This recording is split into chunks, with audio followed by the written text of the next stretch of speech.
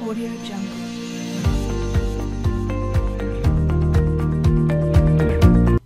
So there's another very important connection that is almost always, if not always, overlooked in all the retrofits that we look at, and is extremely important, and I'm going to go over that with you right now.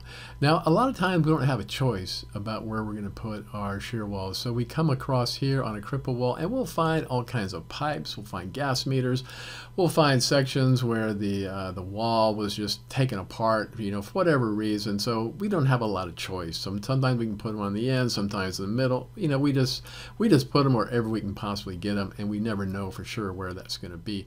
And there's a problem with that. So the top of a cripple wall can easily be, 50 feet long, from end to end. So that would be from here to here will be 50 feet. And they don't make boards that are 50 feet long. So what you will find is you'll find a board that's 10 feet long, and then another one that's 12 feet long, and then another one that's, say, 25 feet long. And so all of these, create breaks where they're butted up to each other. So here's an example right here. This is a break in the top plate. So that's the break. So there's a board this way. This is one length of board, and then there's the other board that goes this way. And we'll see right now why that is a problem. So what happens is, let's say we put our shear wall right here at the end of the cripple wall. So here it is, it's nailed to this top plate right here. And then here's the top plate, and there's a break in it, and then the rest of the house is all sitting on top of this top plate right here. So when the floor goes like this of the house is sitting on top of this top plate, so it's going to also move this top plate this way. Remember, the house moves. The house is attached to the top plate of the cripple wall, so the top plate moves this way. And when the top plate moves this way, there's a break right here. So the force, that movement, it stops right here. It's not connected over here. So because it's not connected, all the force that's right here, it doesn't have anywhere to go. It just stops right here at the break, and it does not transfer over to our shear wall. So what we do is we've developed a technique by which we can make sure that the earthquake forces do transfer back to the shear wall wherever it might be, and I'm going to show you what that is right now. So all we need to do is we need to put nails on either side of the break in the upper top plate so that we can connect the two together. Now the upper top plate is different from the lower top plate because the upper top plate right here, and here's the lower top plate, all the entire house sits right on top of this upper top plate. It doesn't sit on the bottom one, it sits on the top one. So that's why it's so critical. So we want to make sure that when the house is moving on top of this upper top plate, that force transfers back over to the other side. And remember, our shear wall is down this way. So all we need to do is we need to put nails on this side, and then nails on this side. I mean, we can calculate it and figure out exactly how many nails to put in, but man, just nail the heck out of it. You got a nail gun, you just shoot a billion nails on either side, and you're all done. So let's see what those nails do to make sure that the entire house is connected to our shear wall. So this right here is the floor that you walk around on, and then this is a floor joist that supports the floor. And you see how this floor joist, there's a nail that comes in here and a nail that comes in here.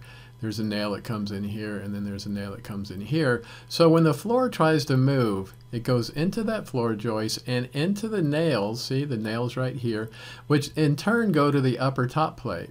So the upper top plate is going to move that way as the floor goes this way. When it goes that way, it pulls on these nails right here in the upper top plate. When those nails pull this way, they in turn pull down the lower top plate, because you see how the nails come up from the lower top plate into the upper top plate, lower top plate up there. So they're connected. So the nails pull this way, and when they pull this way, they pull on the lower top plate, and then they pull into these nails again on the lower top plate, which are connected to the nails, connected to the upper top plate right here. So now it pulls on the upper top plate, which then in turn pull against the nails on top of our shear wall, and then all the force goes into our shear wall, which is right where it belongs. So let's go ahead and look at the big picture on that. So here we have the break in the top plate. This entire, cripple wall and floor and everything is disconnected from our shear wall. So now what we've done is we put a whole bunch of nails on this side of the break, a whole bunch of nails on this side of the break. So when the earthquake force comes this way, it travels, you know, through the nails into the lower top plate, because remember the nails go into the upper and into the lower. So it goes into the nails in the upper top plate. Those in turn are connected to the lower top plate, so then the lower top plate goes this way, comes over to the nails right here. Those nails are connected to the upper top plate right here. So what finally happens is all the force gets pulled on that upper top plate, and this is where all the nails are in the upper top plate. And so all the force is transferred into the shear wall where it belongs. So you see why this connection is so critical. Now, if you don't do this, a large part of your house may not be protected because it's not attached to a shear wall. Remember, a shear wall is designed to attach the floor of the house from the foundation. And if you don't make these connections, you know, joined together like we just looked at, a certain part of the house, might be a big part of the house, will be disconnected from the foundation, and your retrofit will not work as you want it to. In fact, no matter where the break is, if you have 5 of them, 1 of them, how many of them you have, you need to connect all of them together so that all the force goes into the shear walls, which is what you want your retrofit to do. If you're comparing bids between contractors, you know, they should talk about this. You know, they need to be doing something, and they should be doing a lot. So really, really critical connection, because, you know, if you don't do that, you know, the rest of the house won't be connected to your shear walls, which are resisting all the earthquake, and you don't want that to happen.